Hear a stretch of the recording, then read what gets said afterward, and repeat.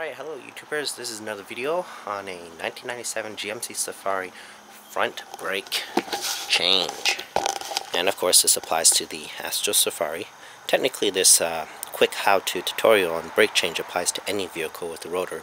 Of course there's going to be some deviations, so if you have any questions please ask below. As always, if you like this video, please like the video and give me comments so I know how you would like these videos to look like in the very near future. For example, I've noticed that some folks will complain that I didn't show the whole process, and to me that's kind of boring, because if I tell you what to do, what screw sizes and whatnot, that should be sufficient. But again, I need your help. So of course for this job you will need some pre-88. That's a personal preference because you can coat your hands and that way all the grease will just wash off. You'll need a 3/8. Now in this case I do believe just using your ratchet would be good enough, but I may have this because for this particular vehicle, to get into the bolts to take off the caliper, this is to take off the caliper in the back, you may need something that's a little deeper.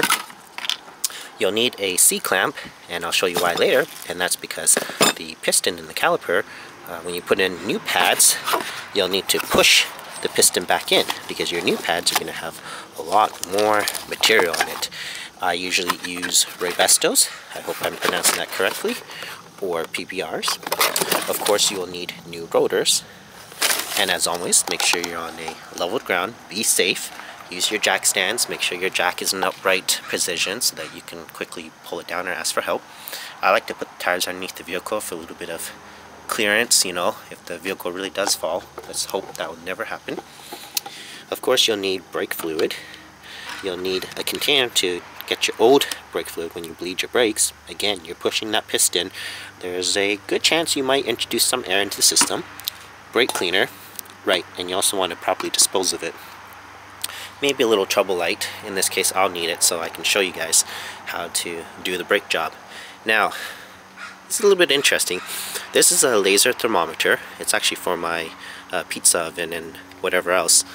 It's actually very helpful to have one of these guys. You can buy it for us Canadians at Canadian Tire on sale for $20. Of course I bought one that's a little nicer. And the reason why is if you take a look at my brakes here, you'll see a problem. You're going to say there's rust. It's more than just rust. Let me grab the trouble light and show you the pad. Alright, because maybe you'll think part of the problem is the pad, but it's not. Here you go. In fact, if you can take a quick look, you can see the pad looks like it's chewed up a little bit more on the top, closer to caliper. And indeed it is, because what you see here, the shiny bit, that's more rotor. On the top, right here, that you see all the rust, that's supposed to be part of the rotor too. But it looks like my brakes have been eating the top more. And let's go check the other side, see if it's the same thing. And sure enough, it's the same thing, and even worse. Now, this side is worse, probably because I suspected a caliper issue. Now before I explain about that, while I was showing you that little laser gun, basically when this happens, it's probably because you have either a bad caliper, the piston is not working properly, or a line pressure issue. So maybe your flex hose needs to be changed, or maybe all those rusted steel brake lines need to be changed. Now in my case, it's not completely rusted yet, it's actually looking okay. And if you check my YouTube channel, you'll know not long ago I had to change the whole rear line because it did rust and crack. And therefore my hope is, because I've never seen this problem on this particular truck, on my truck, that this issue, since it's on both sides, is going to be caused for when the rear line was having issues, and therefore the pressure in the truck had differed. So I just want to share that with you, so when you take a look at your vehicle, I mean ideally everything's supposed to be smooth. You can inspect for any fracture cracks. Obviously that's going to tell you other problems with inconsistent braking. Hot spots are very obvious. Obviously you're going to have hot spots, and that's going to be, it could also be your ABS that's acting up or whatnot. Look for the pad even wear, and as I showed you, mine wasn't, but make sure it's not on the horizontal, meaning like more wear on this side than here. Okay.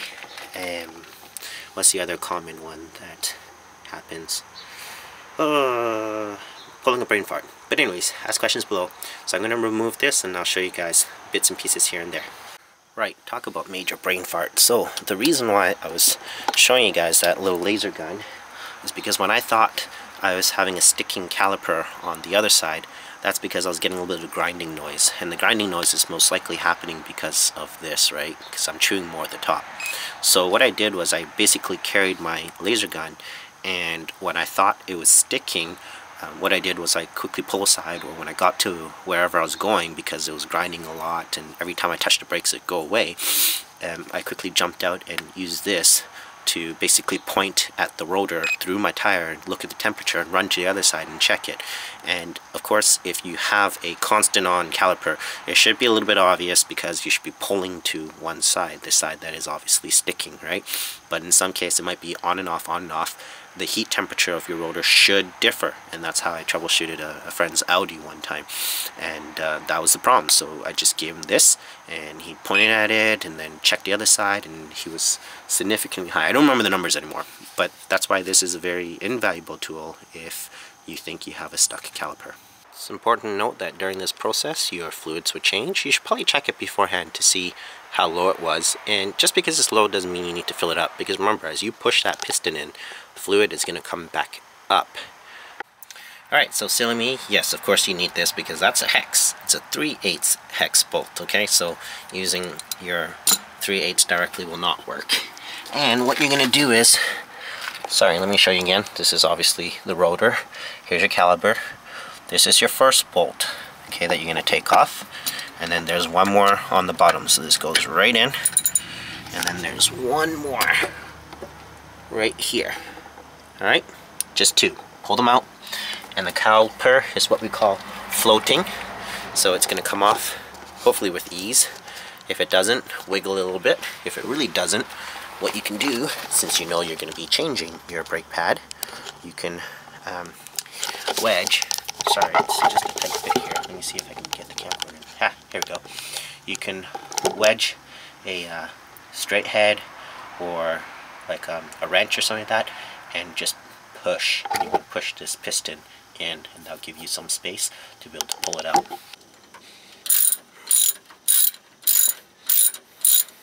Alright, there's the bolts. Just clean them up a little bit with the brake cleaner.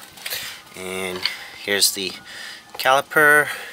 It's more loose now, but again, if it doesn't come off right away, like I said, you can just push this piston in a little bit. Okay, I'm doing this one hand. It's very easy to push in, and then it'll be loose. Alright. Trying to get this camcorder to stay so you guys can see the removal. Pretty simple. Once you get it loose enough. Whew. Of course, it might help if you have a little mallet, a light one.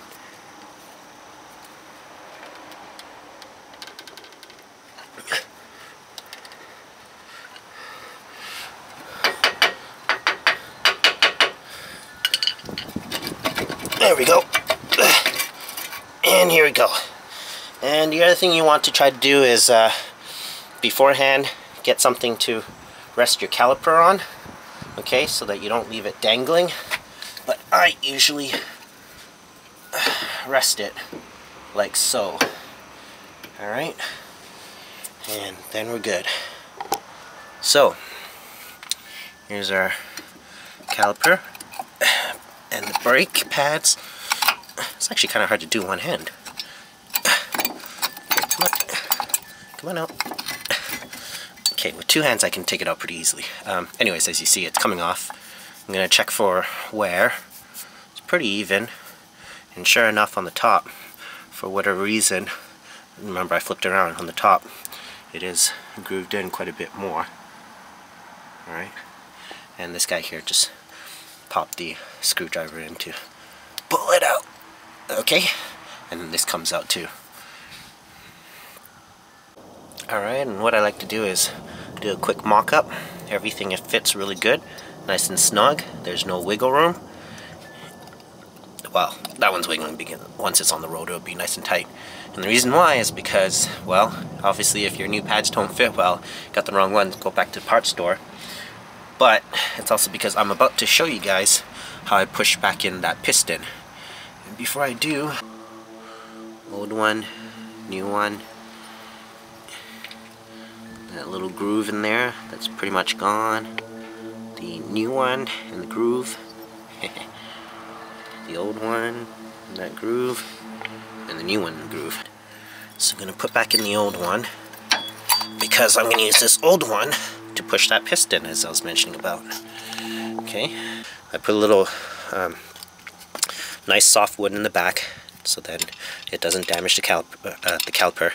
And in the front, I don't care because I know my new brakes, the new pads are good, so I'm just going to use the old pad and push it in, which gives me that perfect applying pressure. Putting the calipers in, I take the new rotor and kind of do a pre-fitting. Yep, it should go in. Yeah. Don't drop that caliper. Okay, we're good. We're good to put on the new rotor. And of course, you know, for me with this guy, because it doesn't have the hub, you just take off the old rotor, put on the new rotor, and then caliper goes back on.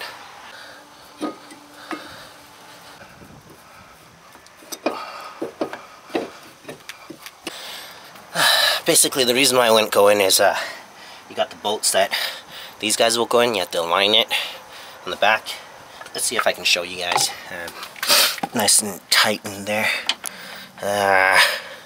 Nah, I'm not gonna be able to show it on the camcorder unless this thing has like one of those tube videos. But in short, this bolt goes into the caliper bit up here, and of course that aligns to the bracketing right here. There's the brake bracketing. It's got the screw, and so this comes into it. So obviously you have to align those two holes, and it's quite knobby. So anyways, screw it back on. Maybe spray a little bit of brake cleaner on what I've touched, but doesn't that look pretty, hey? And for you guys with your, you know, sports vehicles, it's worth it to do the powder coated caliper. The truck, whatever, gets dirty enough, and you're not going to see it with these type of tires anyways. So if you're watching this and you're thinking about powder coating your caliper by yourself, or spray painting it, or buying it colored, do it. Alright, so here you go, new rotor, new pads, and if by chance you need to change the caliper, it's very simple. You already had everything off. All you had to do is remove your flex hose. On this truck here, it's either a 10 or 11 millimeter socket back here, and if you had to replace your flex hose, pretty simple, just take out the other end and change it up, because you can buy these prefabbed, okay? And yeah, just pop on the new caliper, do that, and of course you have to bleed it. This video I'm not going to show you how to bleed, because you can refer to my replacing of the main line. It's pretty extensive. Just kind of fast forward to the end of the video and you'll get to the bleeding bit. The quick recap on how to do that is just pop this off so then you can see your bleeder valve. Pop on your one-way tube. Hopefully it's one way. If it's not, you're going to need someone to help you out, okay?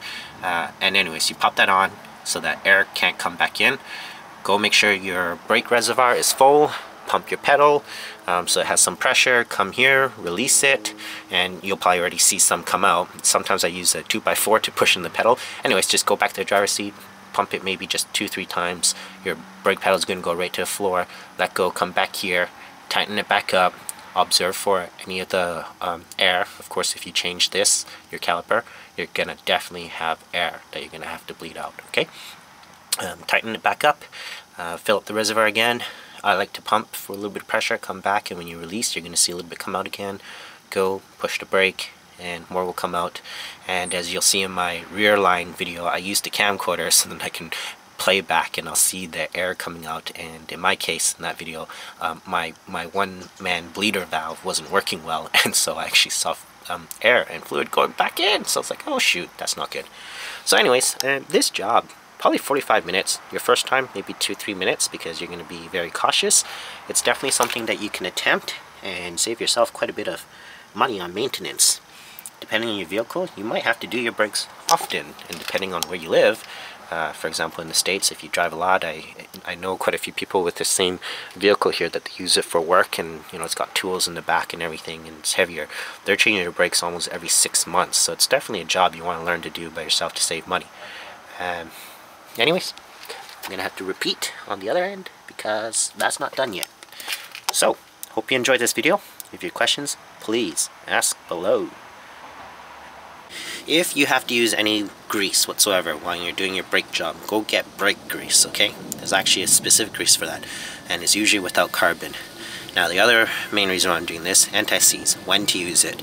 You know, as long as you clean everything pretty good and there's no rust, you're good. Even if there's rust, clean away the rust. If it's not that bad, it's fine. If you have lots of rust on your bolts, whatever, it probably means you should change the bolts, okay? Don't get lazy.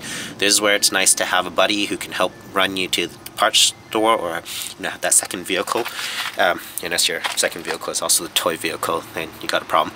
So, if your tire is not coming off easily, really all you have to do is just give it a few quick heaves on the top and it'll usually come off. Some people call it the butt hit, okay? Just use your bum and hit it on the top and it'll probably come off. On your old rotors, now I can't give you a good example because I don't have this problem, but working on friends' vehicles and stuff, especially the Hondas, I don't know why, okay? The older style with just the 4 lugs, so older 90s, late 90s Hondas, okay? You'll see where the tire is being stuck, and all you have to do is just add a little bit of your anti-seize onto there. Now when I say a little bit, seriously saying just a little bit. Think of it like a little pimple, dot, a zit dot, okay? That's all you have to do, just a little bloop, and that's all you need, okay? On where it looks like it's sticking, and then you won't have any more problems. Alright, so thank you for watching. If you have any questions, please ask. Ciao.